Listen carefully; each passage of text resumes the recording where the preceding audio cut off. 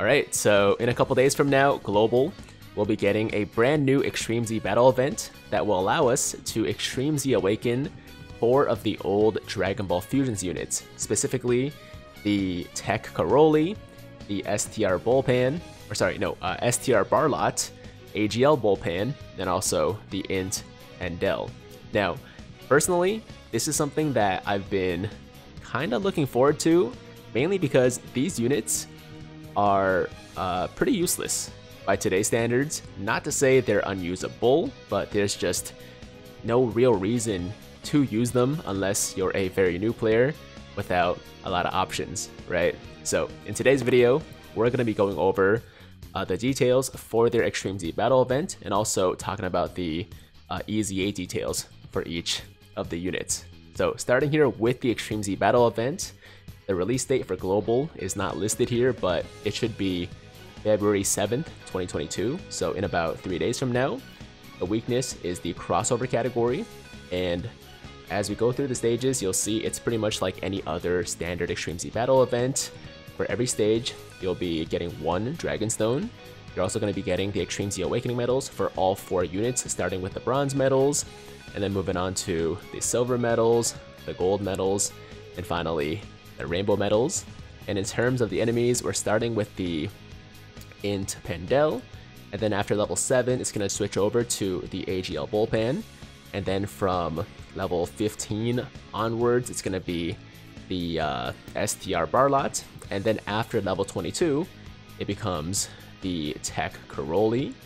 And in terms of the damage reduction, obviously there is increasing damage reduction as you go along, but after level 15, there's going to be additional damage reduction of 80% against all STR type units. So essentially, you want to make sure that you don't include any STR units on your team after level 15 because they're just not going to really be able to do any real damage, right?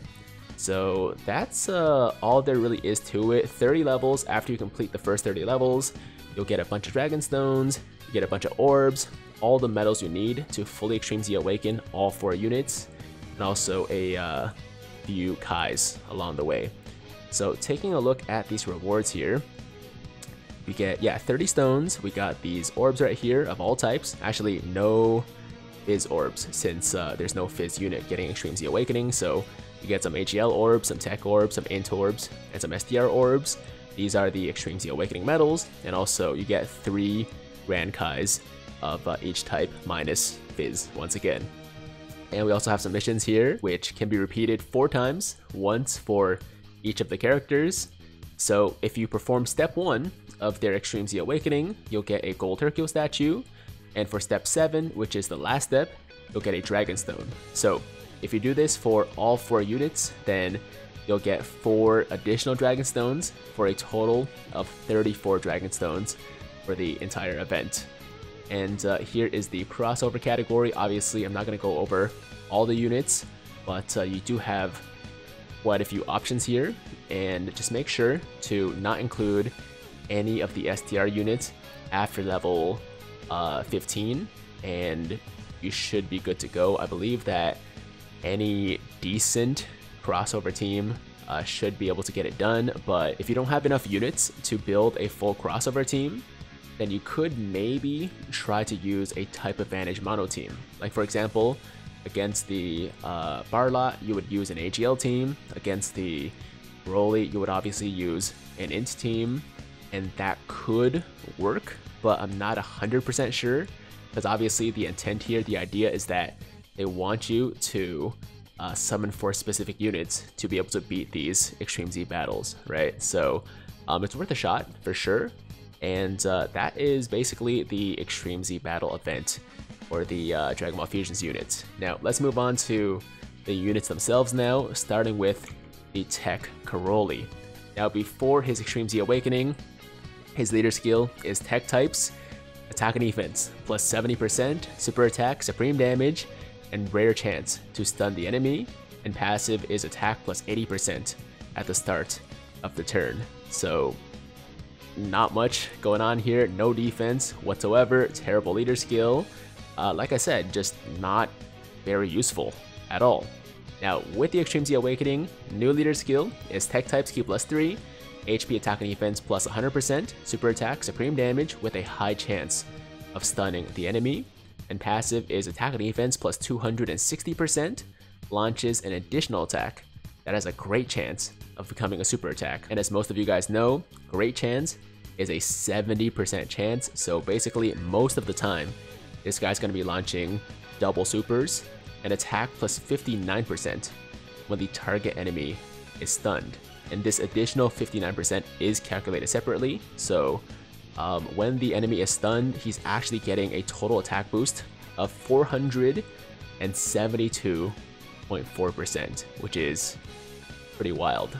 And as far as his stats go after the Extreme Z Awakening, he gets up to 17,212 HP, 15,957 attack, and 10,143 defense. So to go from just 80% attack to 260% attack and defense is a massive boost. And then there's the additional super attack, and then also another massive attack boost if the target enemy is stunned, which is likely considering he has a high chance to stun and he's launching multiple supers. So if you're on Super Battle Road, for example, then chances are you're gonna have a stunned enemy, so he's gonna be getting that additional attack boost fairly regularly on events where the enemy can be stunned, right? So that is the Karoly. I would say, you know, pretty simple Extreme Z Awakening, but very impressive nonetheless. Now from there, we're gonna move on to the STR Barlot.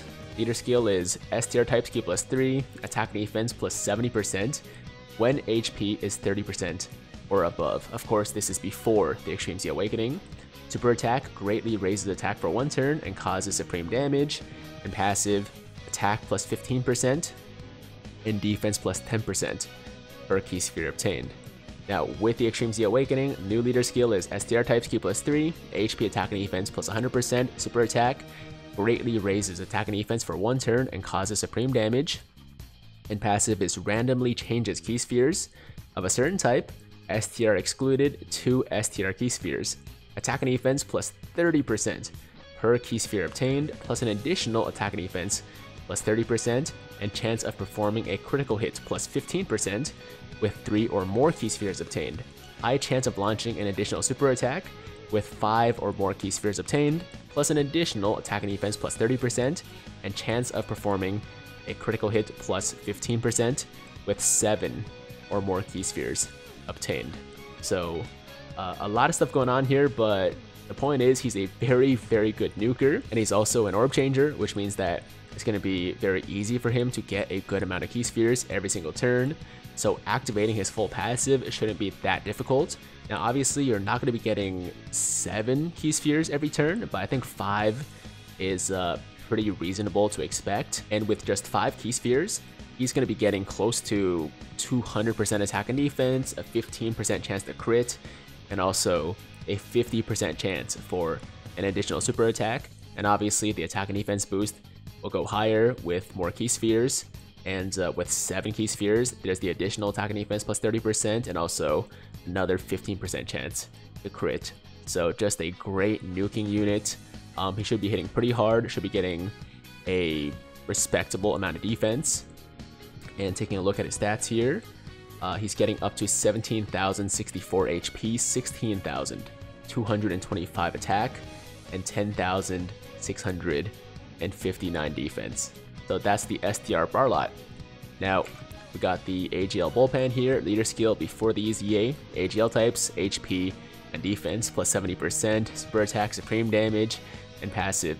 All allies key +3 when HP is 30% or above.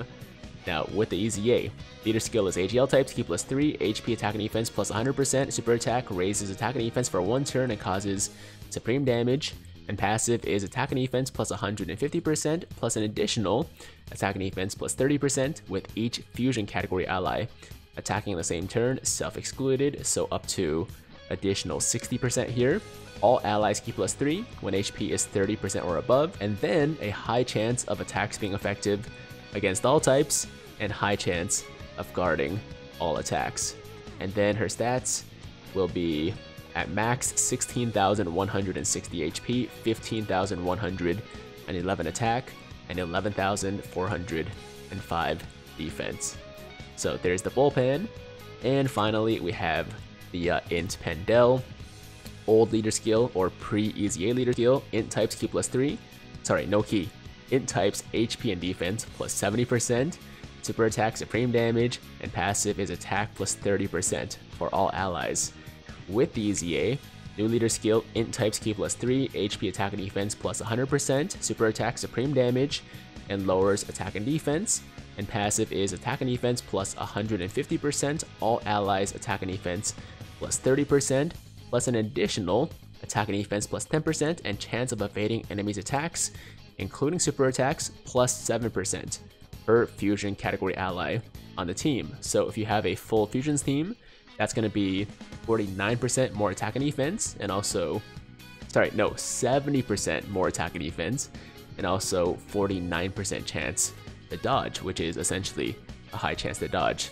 And at Rainbow status, with the EZA, their stats will go up to 16,248 HP, 15,211 attack, and 11,130 defense. So there you go, guys. Clearly, the Pandel and the Bulpan are more geared towards support/defense, whereas the Barlot and the Karoly are going to be more offensive units, and also still getting some good defense, just not as supportive as the other two. So that's it, guys. That's the video. The Extreme Z battle event is dropping in about 3 days from now.